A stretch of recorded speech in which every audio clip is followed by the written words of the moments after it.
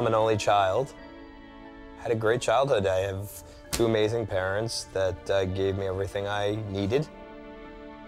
I thought I could fly when I was young. I mean, we were poor, but it was so much love that we didn't really notice. We grew up in an environment where you never really knew what was going to happen, and that creates a lot of uncertainty. Compared to previous generations, okay, we might be a bit skint, we might not be able to afford the best pair of shoes, but we're not living in poverty.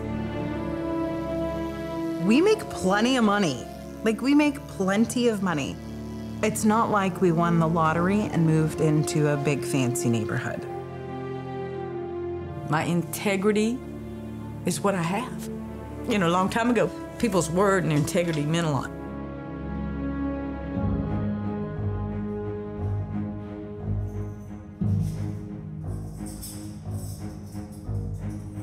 I grew up happy in the Appalachian Mountains.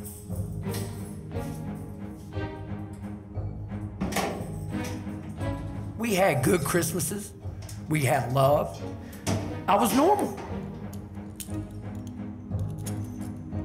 But now, what the hell am I now?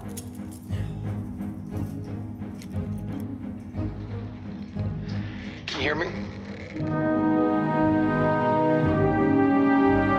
No challenge is more urgent.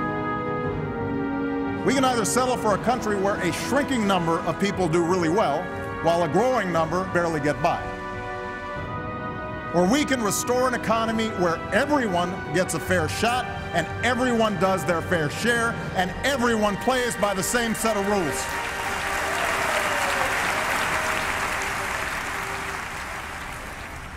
These United States are confronted with an economic affliction of great proportions.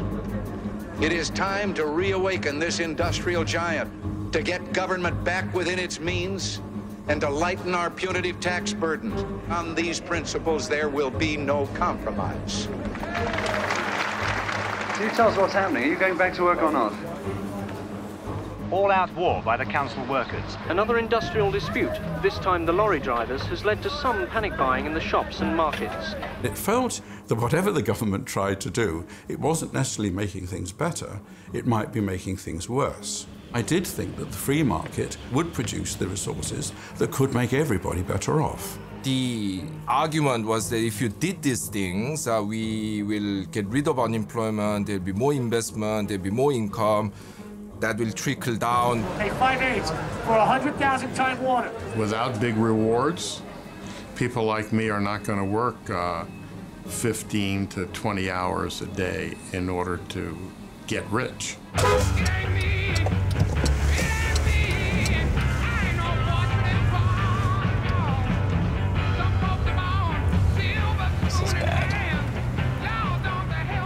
In graduate school, my doctoral years, I was told psychologists 5 to 10 years into practicing, on average, were making $100,000 a year, and I was like, that sounds awful. And that was like kind of like my incentive to be like the top 1%. I'm not in the top 1% in terms of the world. It's maybe in just the psychology world.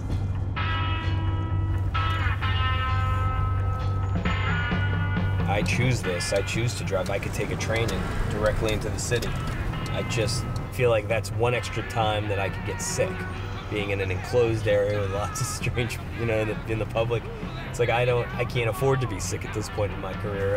Every day counts while I'm trying to save for this house. Got 10 minutes to make it to work with coffee in hand. Get my coffee with espresso shot in it, my red eye, and I walk directly to my office, usually here 5 minutes to 11, and turn on the lights here, sit down, and I go bang, bang, bang, one session after the next. It's non-stop. It's not like I can't leave this little box of an office. I don't have anyone to talk to. Like, I never need to leave the building other than to get lunch, which I pray to do every once in a while, to get to sit alone at a counter at a diner across the street And that, to me, reading the New York Post, is heaven.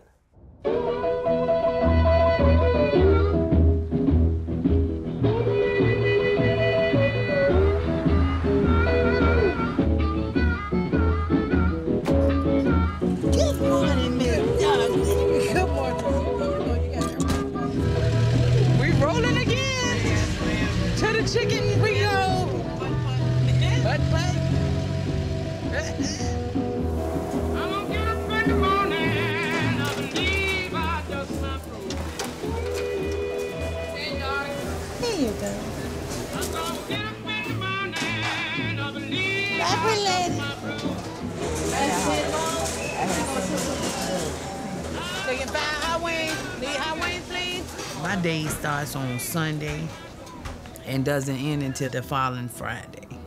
Because once Monday hit, I'm up every day, just like this.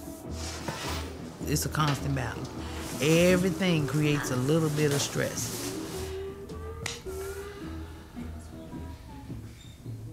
I'm gonna tell y'all one more time. Don't come in that door no more. Shut the door! When I get in real stress mode, I might smoke about 4 or 5 cigarettes. I don't know. But you can't drink on your job. Because if that was the case, I'd have a flask at work. We have potato wedges or green beans or sweet loose corn or macaroni and cheese. Okay, there was something you said.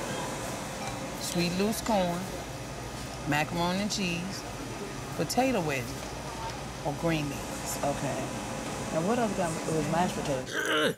Look, can you make up your mind what you want?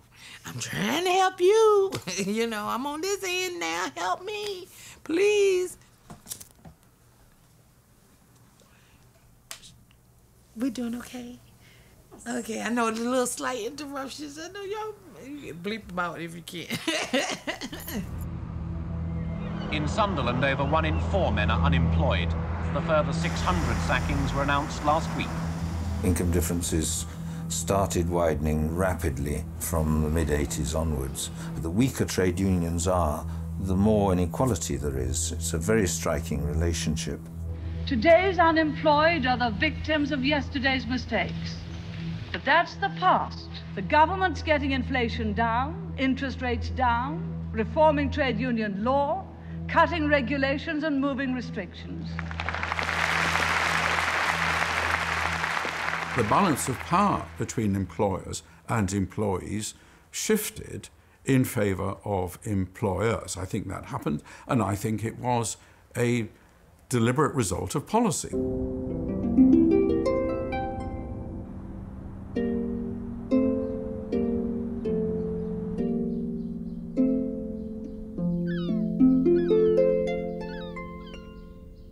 Los timbres bien pegados,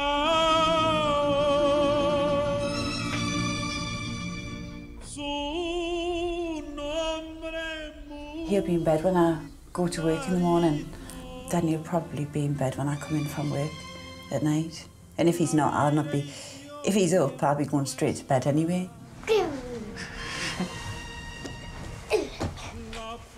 Oh yeah, I've got to go, darling. Have a nice time. Oh, it's a shame for the kids. They might still be in bed when I go to work, and then when I come home, they're back to bed. And I know it just bores the life out of them because they can't do much.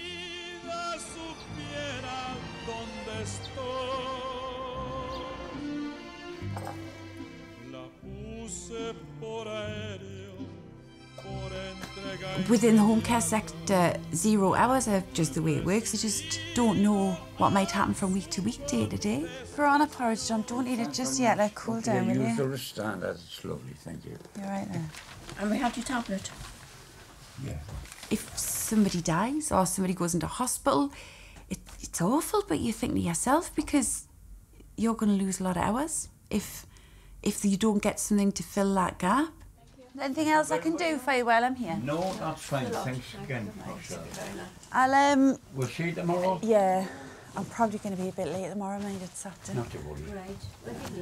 The way services are commissioned out, people are seen as units for sale, sold to the lowest bidder. Half an hour to get somebody up, get them washed, get them dressed, give them the meds, and have a meaningful conversation. It doesn't work. How long have you got for this one? I'm going to be 25 minutes in here. There's a key. People look on you, oh, is that all you do? No, it's not all I do. I'm not just a carer, I'm a carer. You!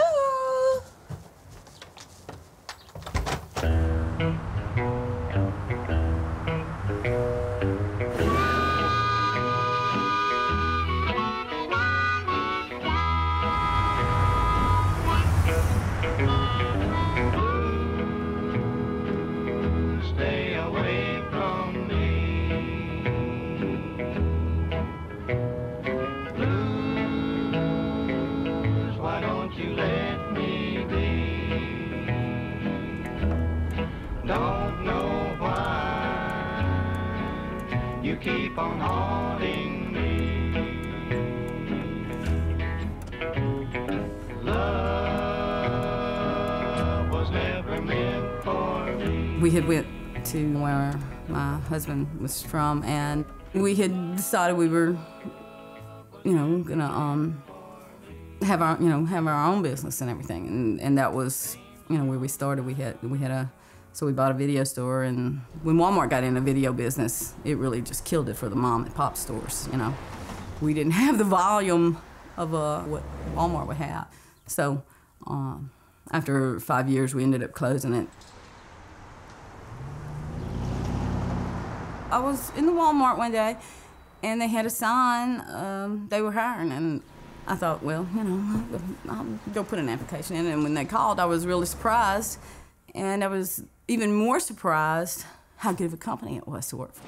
Any extra effort you put forth, they appreciated it. The managers would just come and say, I saw what you did, and hey, thank you, until the changes came. The focus of the company went to cutting operational expenses. Less people to do the work, but yet the same amount of work. You have to get to work soon. Oh, I don't even know what time it is. Oh, 2 o'clock. And I think I go at 4 today. No, at 3:30. Today's the 4th. You see, every day you're like, what time do I go to work? Don't you think that is just nerve-wracking? I have a my nose. And I'm not the only one. I've talked to people across the country, and they do the same thing. They're just like, what time do I go to work tomorrow? You would not believe how much stress that puts in your life.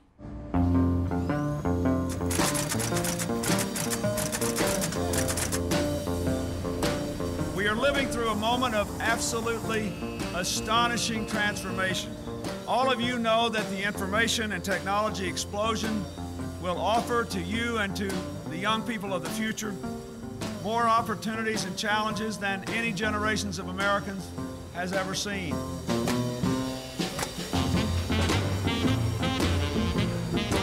It's a stock market boom not seen since the heady years of the 1980s.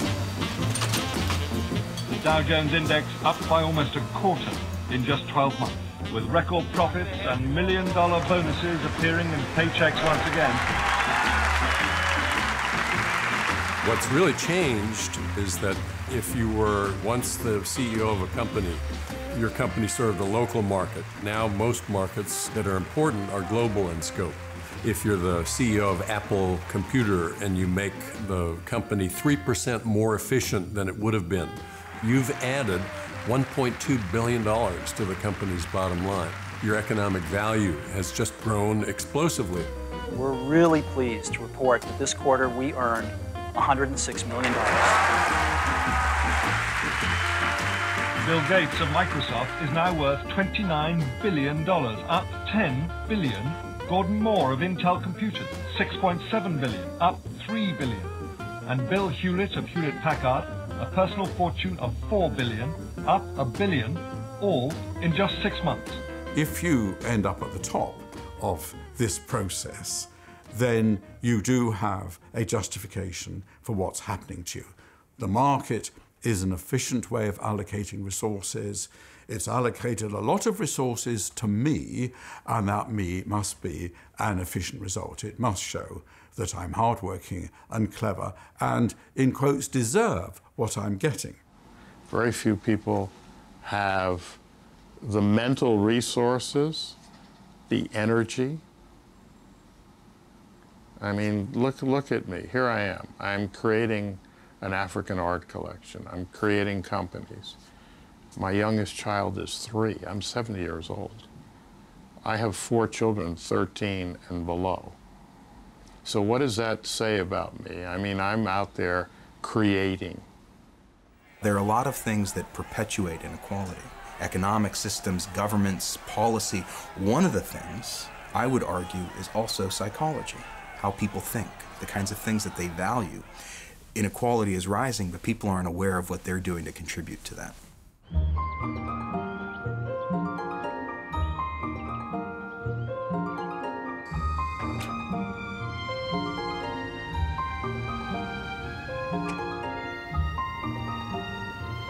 Most of the gated communities are either on a golf course or are golf course adjacent.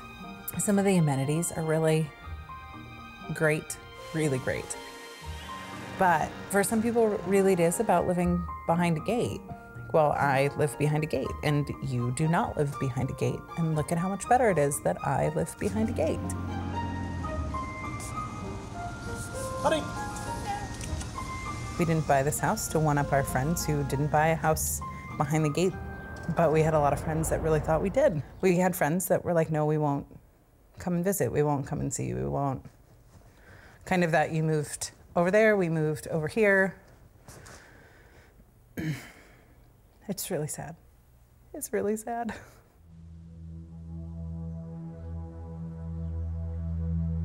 In general, everyone pretty much keeps to themselves. Do you want the bananas for your hamburger sandwich? No. We don't know anything about our neighbors. Nothing. I found another hamburger. One of the things that for a couple of our neighbors has really bent them out of shape is that we haven't hired a gardener. So this neighbor comes out and stares at me, visibly pregnant, raking leaves, is just staring. And he yells from across the street, you know, only poor people rake their own leaves. How excited are you to... Take that, Jaguar. Be nice. How excited are you to see the house? I'm very excited. I think this community is going to be like more young people that are like us. So it's like I'm going to meet a whole new crew of young dads who are going to want to play football and softball with me and tennis and stuff. I feel like this is the best community that we could ever have wanted. It has everything. It has the great school district. I mean, I think we really lucked out. Greg was even talking to someone the other day, and he was like, it's like a place where there's tennis courts, there's a pool, there's a guard gate, there's like, you know, there's a lot of young people, and he goes, oh, it must be Boulder Ridge. And Greg goes, yeah, that's it. So it's like a well-known, this is like a diamond in the rough place. This is like the best place in Westchester. That's amazing. Yeah. Everyone bases where they live around schools. We're going to be sending our girls to a school in Ardsley, one of the top school districts in the nation. And it's going to be a great quality of life and a great environment with great future families to meet. And I think it's going to be funny because I'll end up finding a lot of Wall Street characters living there. Hello, Holden. Hi, how are you? Good, how are you? Good to see you again. Good to see you. Hello, Seema. I met in these gated communities people who just say, you know, Rich, I just want my kids to attend safe schools. I just want my property values to stay stable. I just want the beautiful amenities of life, private parks, private bike paths, private lakes. And so they're not so aware of the way privilege works on their behalf. What are we going to see first? Okay, so we're now in... Boulder Ridge. We're in Boulder Ridge. It's a large community with hundreds of homes. It has a gatekeeper 24 hours a day, so nobody can enter here without it being known who they are. Right. That means that it's crime-free. That's great. And it make me feel safe when I go on my speeches out of town to know that Simba and the girls are protected. Exactly. Nice cars here. I think this is the perfect place for you.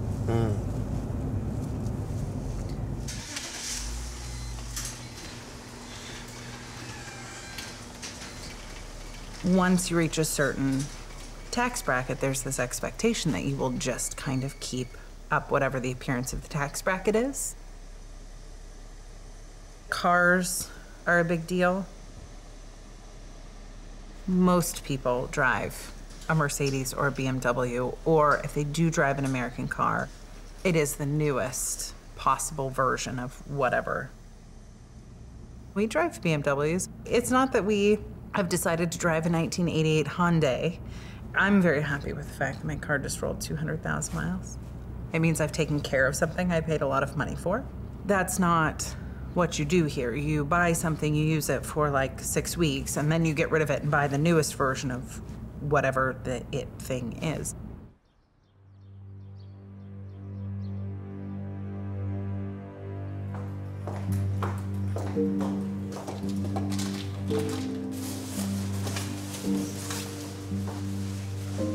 People have always been kind of obsessed with wanting things. The car they drive, the clothes they wear. The same way you want to leave your house looking good because people judge you on what you look like or what you're wearing.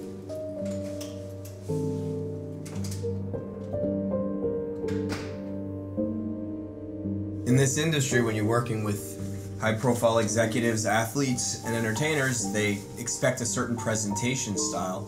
So I have to keep up a certain image in their eyes so that they respect me and value my opinion. So, you know, I definitely let my wife help me sometimes with the styles, brand names, and stuff like that, but she seems to be very good at getting me dressed for success. But I'm a big believer in that. If you dress well every day, you actually feel like you're more powerful and you feel like you're more successful, and sometimes you can like dress your way to success in essence. I've seen people get out of depression just by just looking good. If you look like the guy that's got it all, you become the guy that's got it all. Fake it till you make it.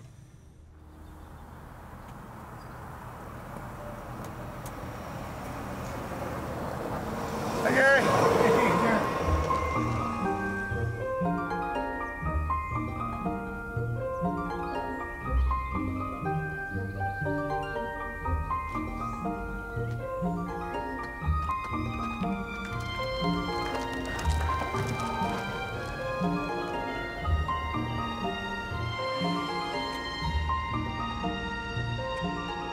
Primary mode of transportation when you're in the neighborhood is a golf cart.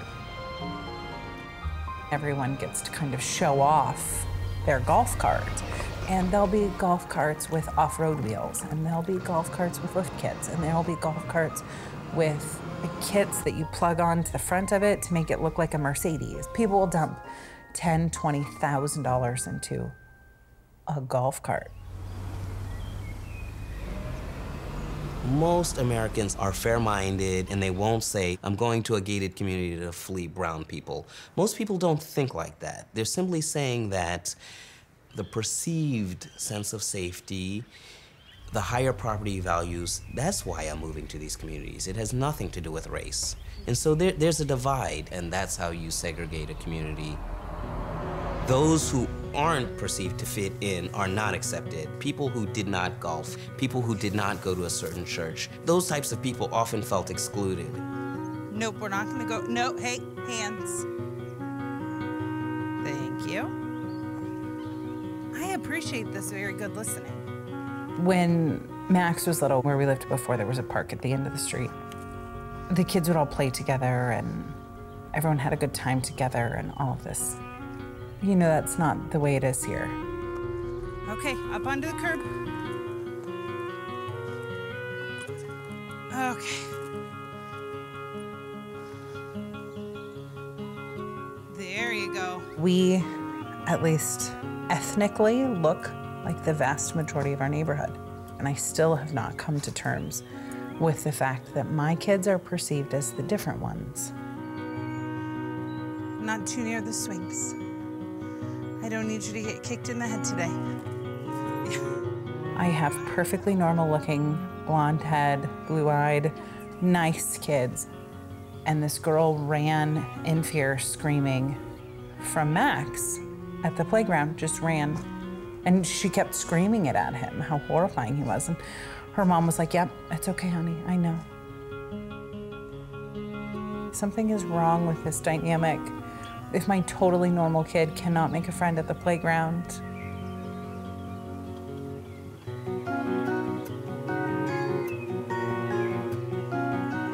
there has been more than one day that I've called Ryan just in tears. I think I can't take my kid to the park.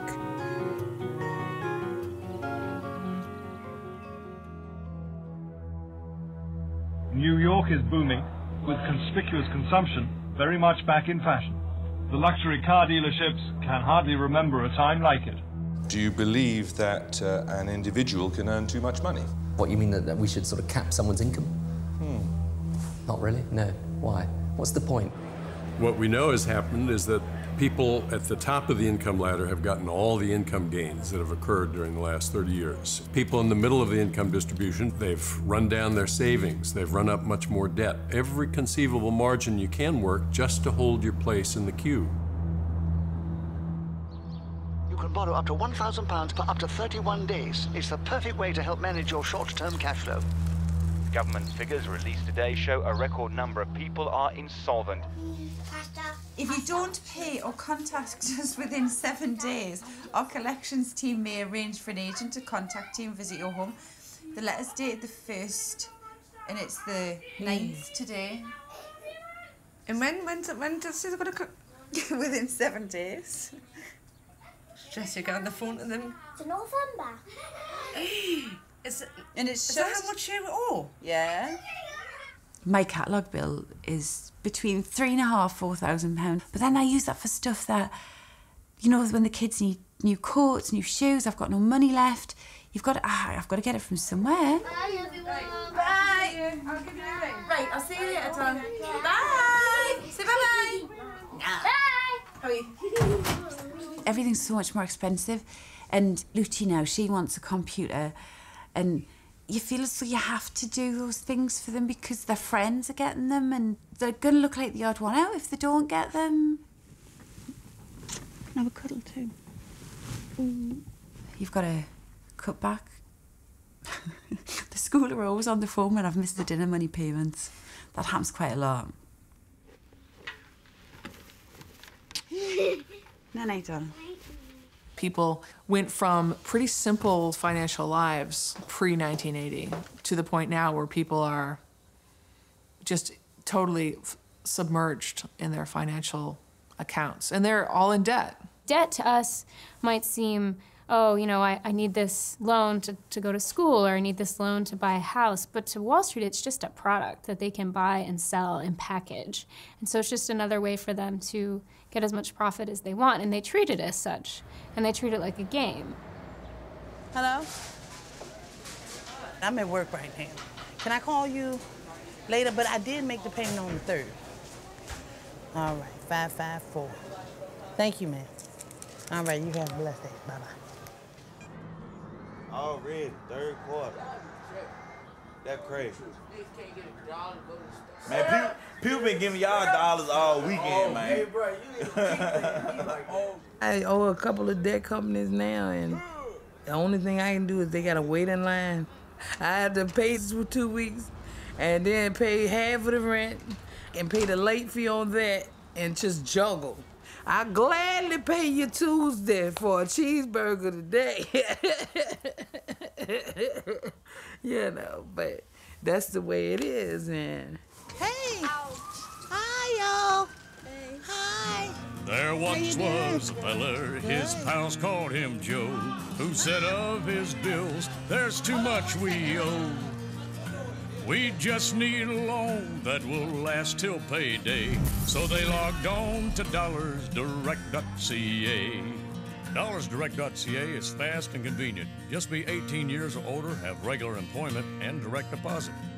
Dollarsdirect.ca. Apply and get cash the same day. One of the things that I'm going to talk about a little bit today is how to create a more secure America by achieving the goal of 5.5 million new minority homeowners. We certainly don't want there to be a fine print preventing people from owning their home.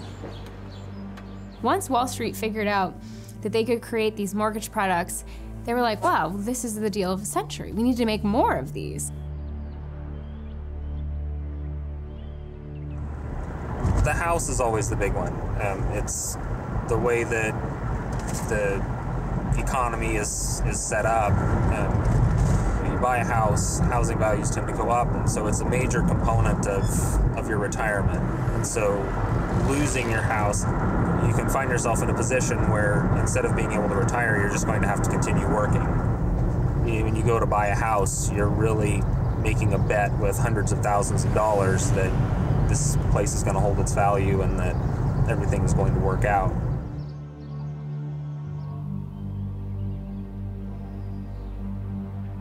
Houses that fall really drastically behind the trend have a really hard time selling. And when they do sell, they sell for less. I think it would be more pressure if we were actively looking to sell our house today. We just try to kind of keep up and make sure that we don't fall really far behind.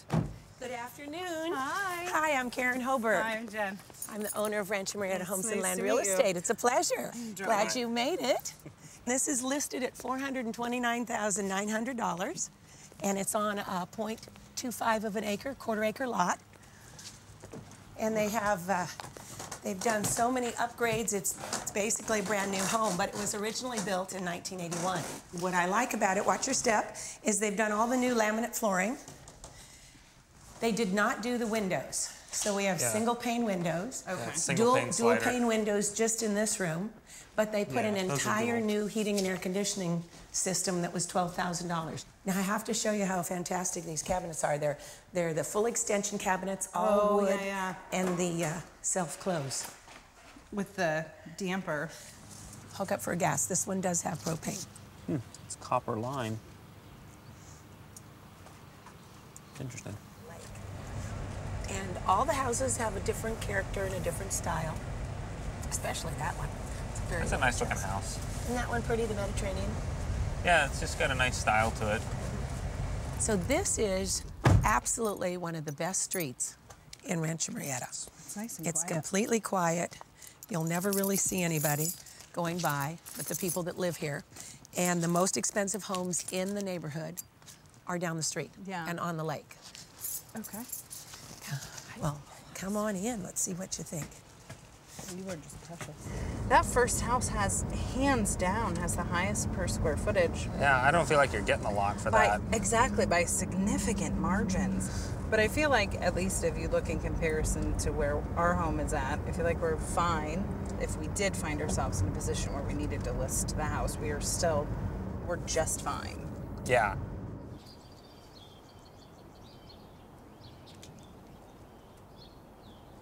More days than not, my first patient will probably be at 11 o'clock, which means that I would get up around 8, get my workout gear on, and go for a run. I'd go running for about 45 minutes to an hour. Loving running outside.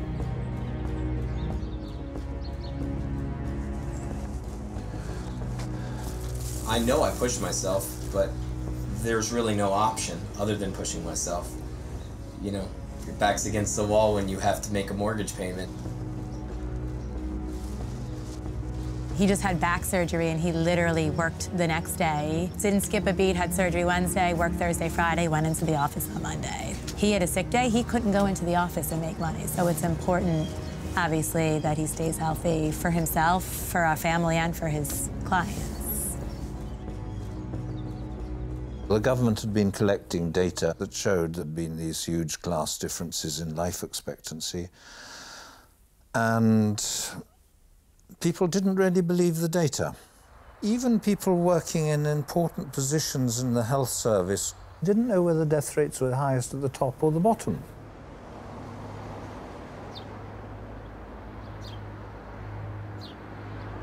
From cocaine to ketamine to capitalistic principle, I try to put my smile back on his face, but I couldn't get it, so I say a tearful goodbye to all but one of my principles and start conversing with the flow that led me to this slippy road.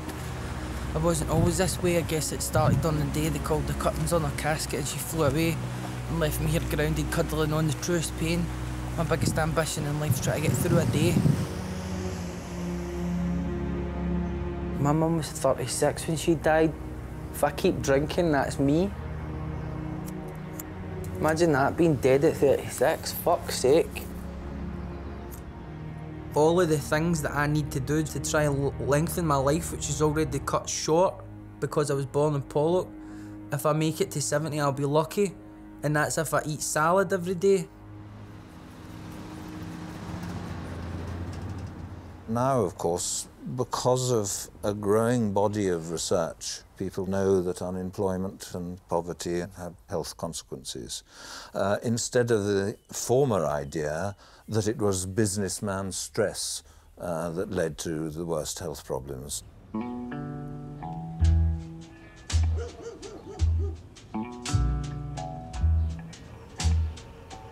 A lot of health problems, everything from high blood pressure to AIDS to hepatitis and all different kinds of diseases around here. Any day above ground is a good day. That's what I've been told.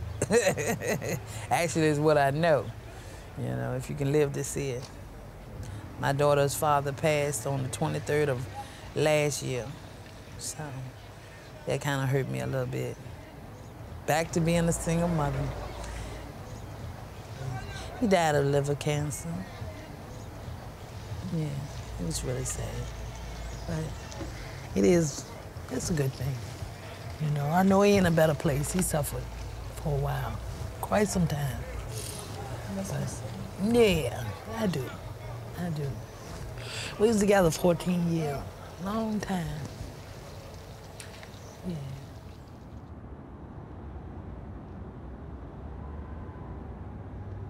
In Glasgow, men living in the poorest part have a life expectancy of 54. In India, 3/4 of the population live on $2 a day or less. No one in Glasgow lives on $2 a day or less. And yet, men in the poorest part of Glasgow have life expectancy that's 8 years shorter than the average in India. And I thought, aha, that's it. That's going to explain it. Being relatively disadvantaged has profound consequences which determine high rates of suicide, violent deaths, alcohol, heart disease.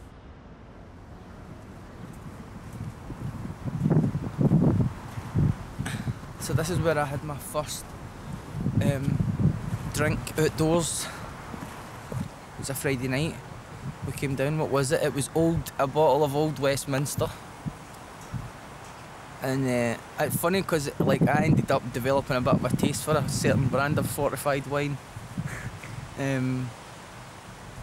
But I remember just thinking, this is disgusting. Why would anybody want to do this? I wish I could become addicted to going to the gym. You know, like...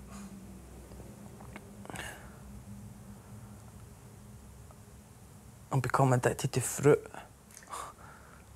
I'm addicted to fruit. You know, like phoning my sponsor. Man, I went mad on the bananas earlier on. My potassium's out off the chain. Alcohol gave me what I thought was confidence. So it's that core belief that you're worth something that I'm missing. It's a painkiller for your spirit, really.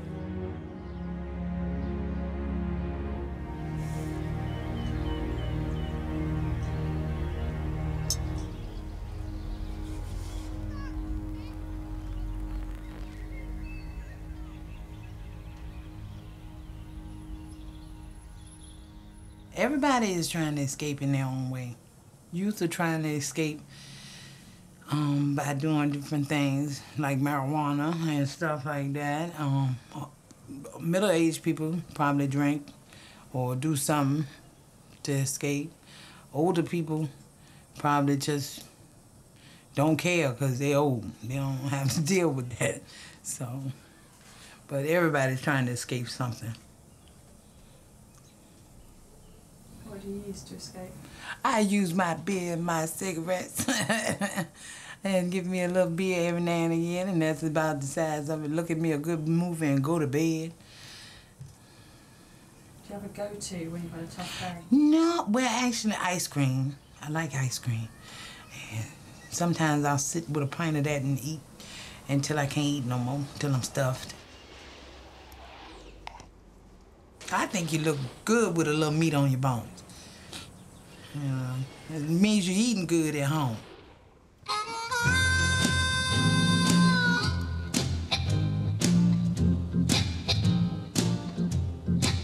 I feel very anxious all the time. And the nervousness is just, even the customers say I don't smile anymore. For example, a man yesterday, he told me, he said, "You look like you need to calm down." And I'm like, I can't, you know? He was like, "You're gonna have a heart attack." And I'm like, I know. You got to help me. I can't do it all by myself. I used to work and I would leave and I would go jogging at the gym and all this kind of stuff and everything, and I got to where instead I would rather come home and sit down and eat instead, you know? I was walking out and I was like, man, it's been rough because we were so short-handed. I was like, I'm gonna just go sit in my vehicle and eat some chips till I calm down, you know? But, you know, that's the wrong thing to do.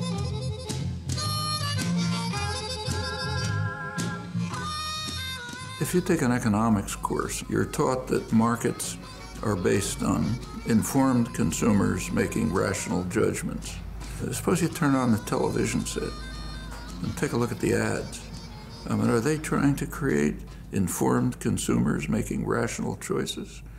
On the contrary, they're trying to create uninformed consumers who will act irrationally. And it's a huge industry, one of the biggest industries in the country.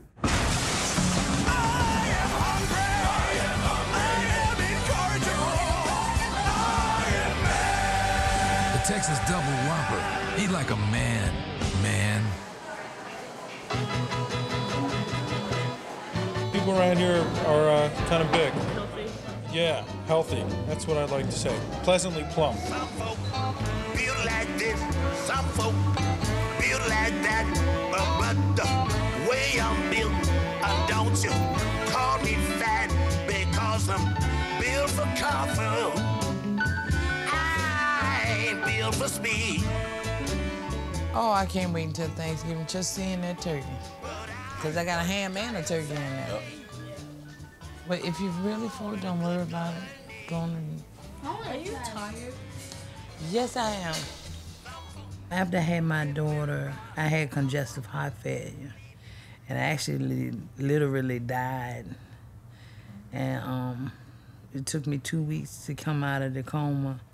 I'm just lucky that my heart still is beating long enough to do what it needs to do, you know, but that's just making it weaker.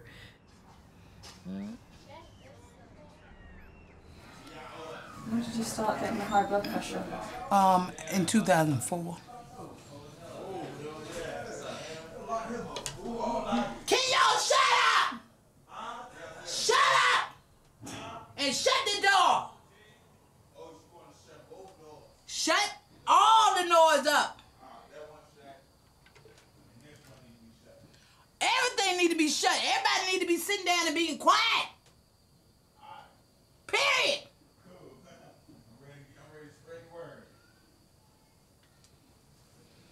Okay, back to me.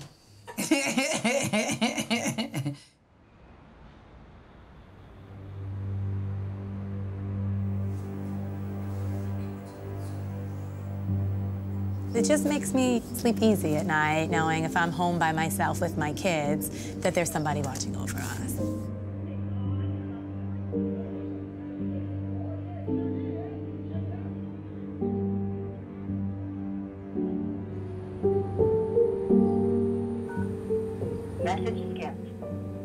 message.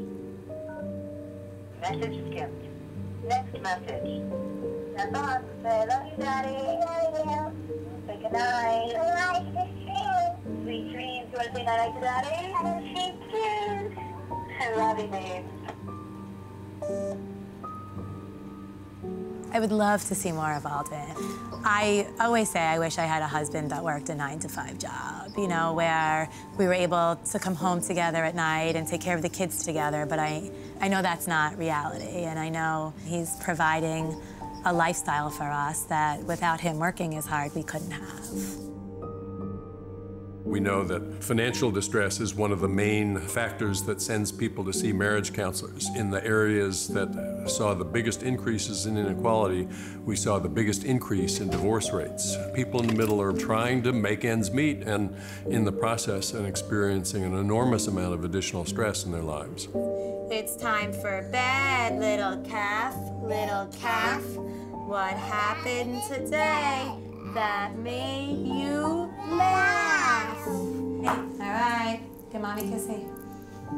After a week, I'm exhausted. I work all day, and then I come home to 2 kids to feed and bathe and read to, and kind of make up for all the hours that I wasn't home during the day. I love you. Night-night.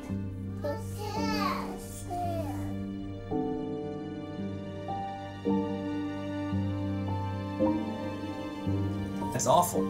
I feel tremendous guilt not being able to see the girls and put them to bed, and it's very frustrating when the girls are more used to her than me.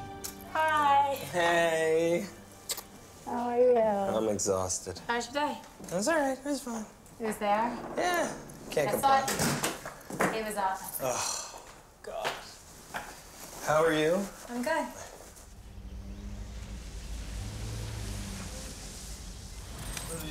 Hi, honey.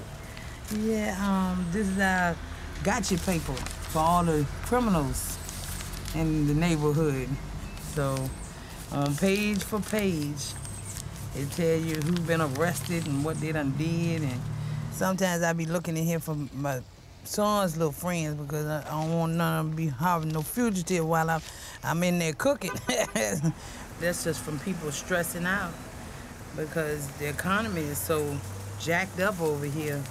And that's why we end up with situations like these people for different felonious assaults and because they mad and frustrated, can't get a job, or breaking and entering and trying to get in people's houses, or pure rage against another person, wanting what somebody else has.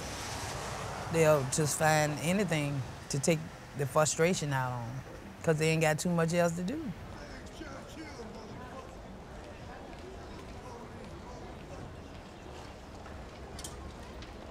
Psychologists and sociologists who've worked with violent criminals consistently say that lack of respect is the trigger for acts of violence and aggression. All that's left of people is the maintenance of their self-respect, and so if that's threatened in some way, then you see these violent and aggressive reactions. Police inspectors say 2 teenage boys and a 15-year-old girl died after a gunfight at a birthday party at a privately owned club. This is not unusual. They've had a lot of people killed in this little town in the past few years. High school students killing each other, you know, and you know, it's you never know when you're gonna be robbed. And I would love to walk to work or ride a bike to work, you know, because it's only like 2 miles down the road. But I'm too scared to ride a bike or walk home at midnight. I always worry about walking out of that parking lot, always. So with half the lights out right now, it's a very dangerous place. We had 116 homicides last year. 3 times the number of people that are in this church. Police and community are trying to address an epidemic of violent crime, much of it rooted in drugs. Street sweeper shotgun. 12 12-gauge rounds in this drum magazine. No sights, because it's not designed to need any sights.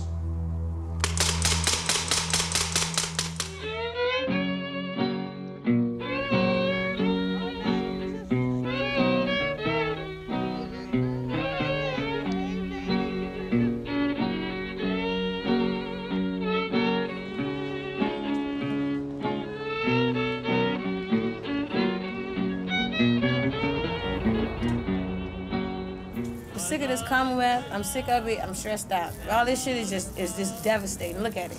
And look at me. Thank you. Keep them around your neck, please. Now she's gone. I don't worry. I'm setting on. I don't trust nothing no more.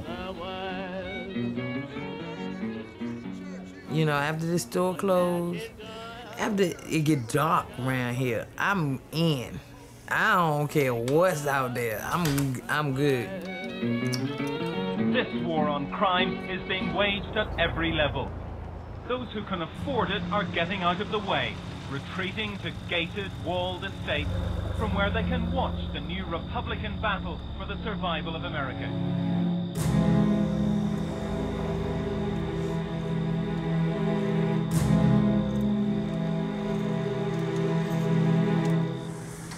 Mr. Hawk. Yes. We're here to visit the Grove Hogs. G-R-O-V-H-O-U-G. Steve Booth. There we go. You guys having a good night so far? Yeah. So far, I had a good day. All right. Thank you, sir. Oh, you're welcome.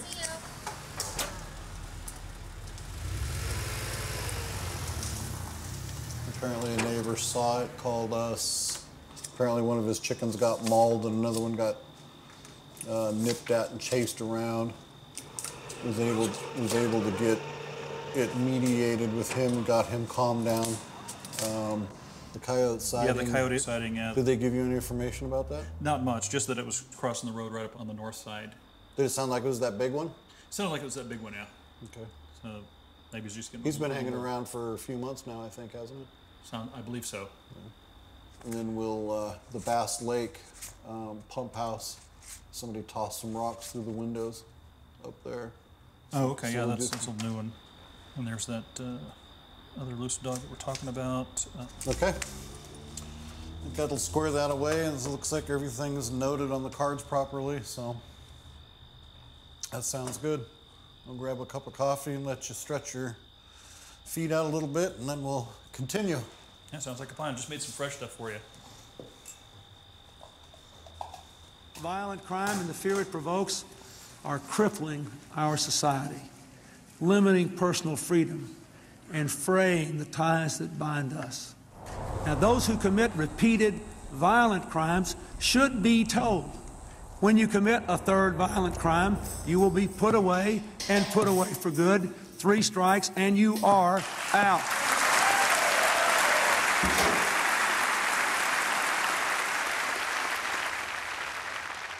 I get caught with a gram of dope, 1.5 grams, okay? And I wasn't hurting anybody but myself. I wasn't selling it, you know, I didn't give it to kids or anything like that. And I go to court. They wasn't trying to hear anything. They used that 3 strikes law against me. And they gave me a 25-year sentence. I've been in a box, just a little bit bigger than this, for the last 17 years. And to be locked up and treated as I've been treated here, there's not a man alive that wouldn't feel the same way that I do now. They've created a ball of hate in me. Yeah, I'm in the penitentiary. But you know something? I've never been caught with anything. I got to get butt naked in front of females and these officers, and I got to bend over and show them my asshole. Yeah, humiliating it, it's beyond that. I had all of my mouth. I had those kicked out on the Robertson unit. I was beaten almost to death. They broke 8 ribs. They dislocated my arms, my legs. They broke my jaw. They kicked out my grill. They broke my ocular bone, my nose. But you know something? The first time that I did get my head ripped off, 3 days later, it didn't hurt as bad. And then I became a monster. I hate people. And do you know how sad that is to say? I've been treated so bad back here that yes, I could actually now, I could kill a man. You know, I really could. I could kill one of these laws. And that's sad. That's sad because, I was raised better than that. And what am I going to do now, Miss Round, when I get out? What am I going to do? Get me a job at McDonald's? I'll be 54 years old. Came down when I was 26. I was in college. I was taking a VOTEC. What am I going to do now? Because what you were before you come to the penitentiary is not what you're going to be when you are released.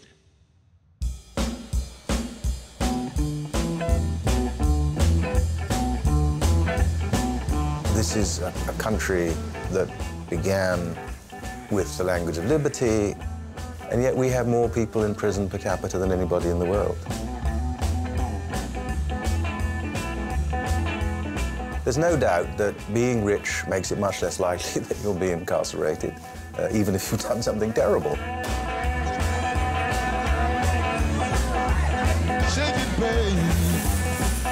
It's got a badge on it. 4 ounces of solid silver and 2.2 carats of diamonds. This is the richest year ever in human history. The rich are getting richer. It is evidence on our list. These are creators. They're not plutocrats. These are doers, making things happen. And when they do well, we all do well. There's a religion that says everyone will benefit. That has almost nothing to do with the real world. So it completely fails in the real world. Fails is the wrong word. It's not a failure for the fraction of 1% of the population that's accumulating wealth, beyond the dreams of avarice. The influence of money in politics has risen dramatically in recent decades. The people at the top have more money. What they've been doing has been giving bigger contributions to politicians and, in return, asking for lower tax rates on themselves and less stringent regulations on their companies. From humble beginnings in small-town Arkansas to the world's leading retailer, Walmart has come a long way since 1962. No one, except for maybe Sam, who never lost sight of his original idea, could have predicted the company's remarkable growth. Walmart's an interesting case because Walmart has produced a large number of hereditary billionaires. And they are, no doubt, highly respected in the communities in which they live, and no doubt they do respectable things. They fund museums, and they give money to hospitals, and I'm sure they do all that stuff. And yet, in many communities, people who work at Walmart are getting a wage, but also getting food stamps. So they're basically, the public is paying for Walmart's labor.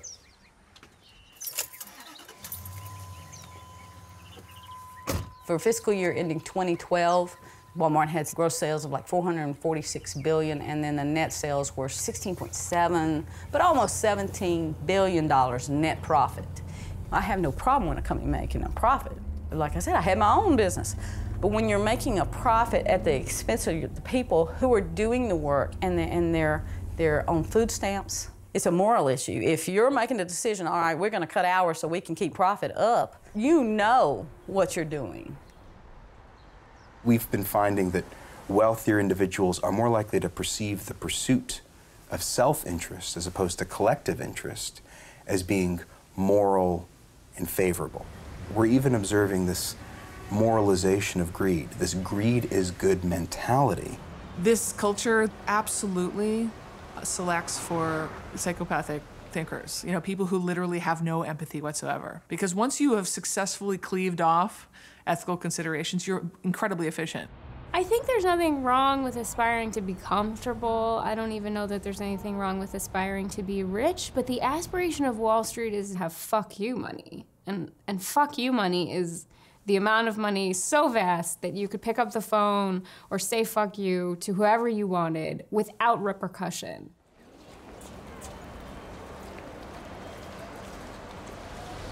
One of the necessary illusions for the general public is that we live in a capitalist economy.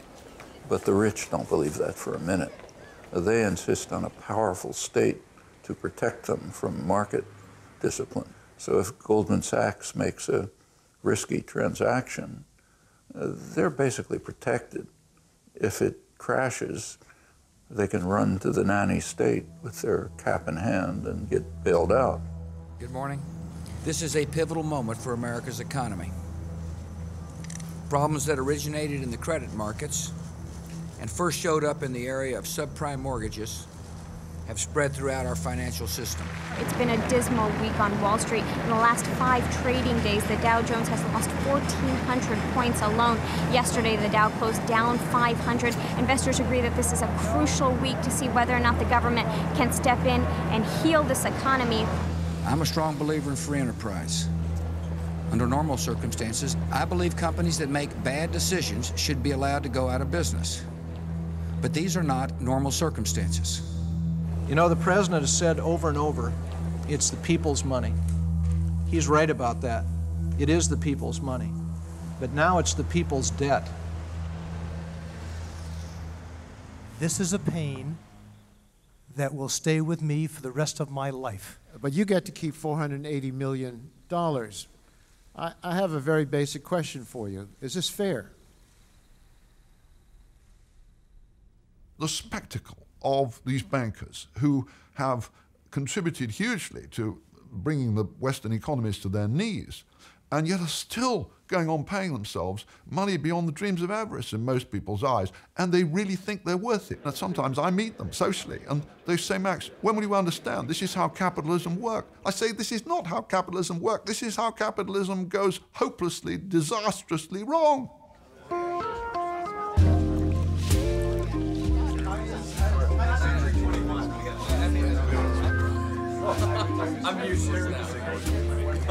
I'm the best person to speak on behalf of the Wall Street community because I sit across from them. You know, I see the humanity of people on Wall Street are working harder now than ever before, not knowing whether they could ever move up the ladder, and when will this rat race end for them.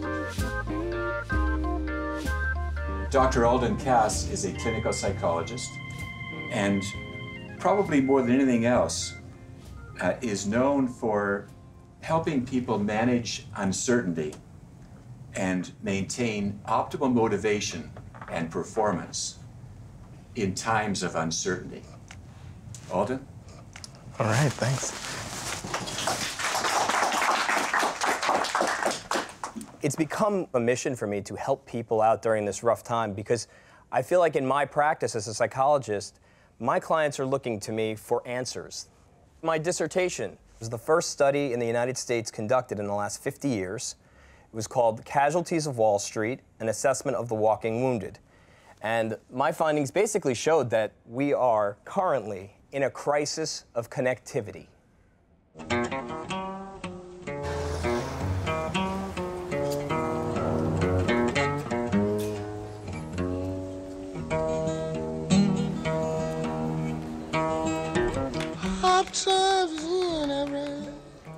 Where you go, times are harder than ever been before.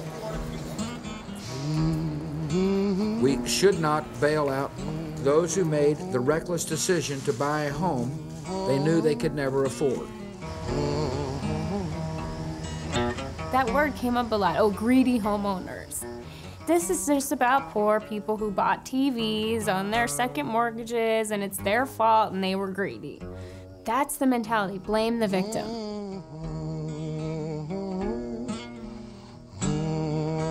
I kept using my credit cards to live, and then I finally got those where I was maxed out, and I'm at the end and fixing to be moving. I've got to go very soon, within the next few weeks. You know, I mean, you know, this is it. You know. There's a lot of data suggesting that social mobility is an all-time low. People, despite their hard work, aren't achieving the American dream. So who is it that achieves wealth? It's often those individuals that are born into wealth in the first place.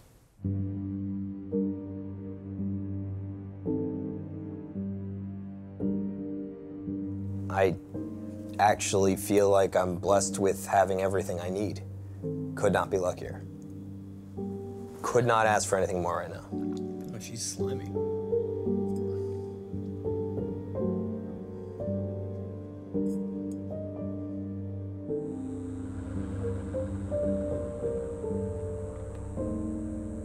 At 15 years old, I left Big Stone Gap, Virginia, and I hitchhiked across this entire continent to Southern California. And I had a good time. I was young, heterosexual.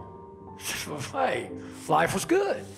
I was thinking about going to Hollywood, being the next Tom Cruise or somebody, you know, I mean, but it didn't happen like that.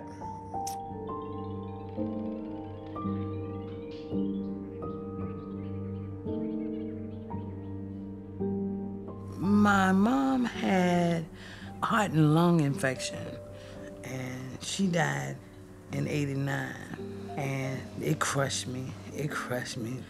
You know, I went into a spiral of doing wrong, spiral of doing things to get by, and it took me down a long road that I didn't want to travel, but I did. I was hanging out with the wrong people, doing the wrong things, trying to make money, trying to, you know, survive pretty much. I went to jail for about a year, and I came out and still couldn't get it straight. And then I had kids, and at that time I couldn't have them with me because I was so wiped out. But after my congestive heart failure, I woke up. It was a wake-up call that I needed. It was a sorely needed wake-up call, and I did that. So I've been off to the races ever since.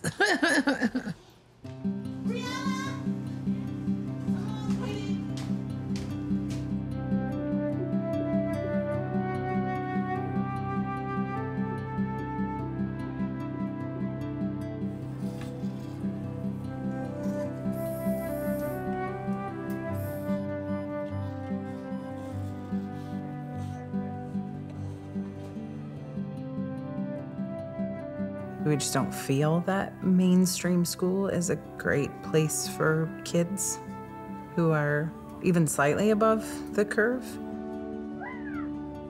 So we'll probably homeschool. If they're not staying on track, meeting the milestones, meeting the goals that they need to meet, it's gonna impact long-term what their outcome looks like. No challenge is more urgent. No debate is more important. We can either settle for a country where a shrinking number of people do really well, while a growing number of Americans barely get by. Or we can restore an economy where everyone gets a fair shot, and everyone does their fair share, and everyone plays by the same set of rules. It's not the case that inequality is attributable to bad apples, but rather that the barrel is bad.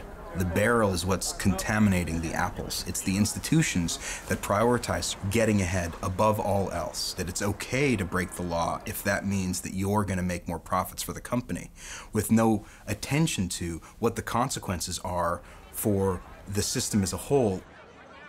What I object to is the feeling that there's some mechanism out there about which you can do nothing at all. That's simply not true. If humans want to change this, they can change it. We demand a raise! We demand a raise! What do we want? Justice! My name is Leah Taylor, and I'm here today to have a voice for my fellow workers and everybody that's struggling in the fast food industry. Rochelle Monty, what would you like to say to the boss of Allied Health for whom you work? I don't blame any one particular company. The truth is, unless the government actually acknowledge the importance of the home care sector within this country, people are going to continue to be failed. These problems are deep-rooted within the system, and it's the system that needs to change. My name is Janet Sparks, and I am a Walmart associate at store number 1102. When I think about the fact that our CEO, Mike Duke, made over $20 million last year, more than 1,000 times the average Walmart associate, with all due respect, I have to say, I don't think that's right.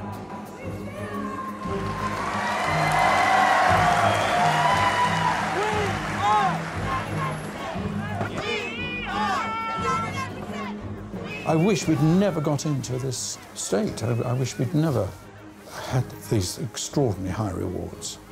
I didn't realise that that was going to happen. Maybe others always knew perfectly well that this would be the result of it.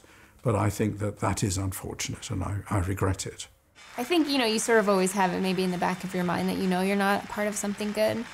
But I didn't have a clear sense of I am doing something actively harmful. And then when the financial crisis hit, I started to feel really uncomfortable. And I asked my boss, will the public ever forgive us for this? And meaning the bailout. And he basically said to me, well, here's the thing. The public always forgets. The public forgot after the savings and loan crisis. The public forgot after long-term capital management blew up. The public always forgets, and the public will forget again, and we will, you know, move on, and it'll go back to normal. So don't worry about it.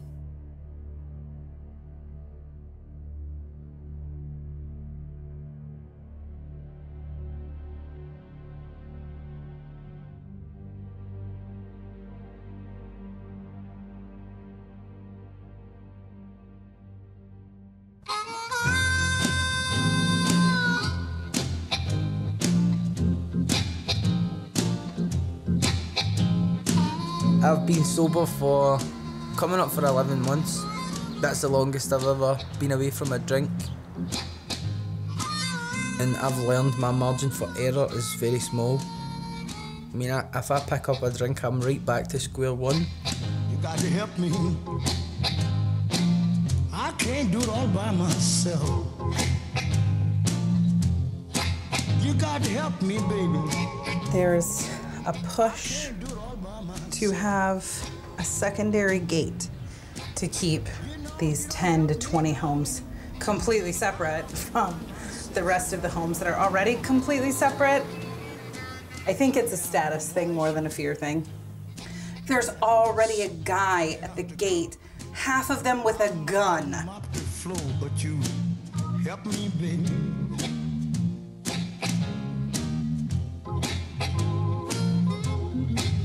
You know if you don't help me, darling. And to be honest, I'd rather live in Florida.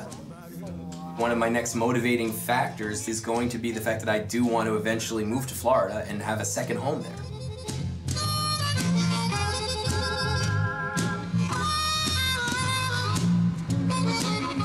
I won't have any regrets.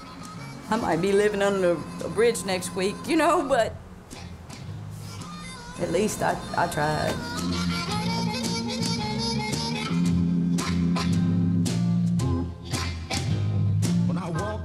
If I could be a millionaire or anything like that and buy one big house that got about 50 bedrooms, you know, and have all my family with me, you know, I would love that. I would love that. If you don't help me, darling, I'll have to find myself somebody else. I wish I didn't have to work so much. I wish I could see the kids a bit more. I wish Pietro and I could go out for dinner at night. I don't want much out of life. I just wish it was a bit easier. Hi.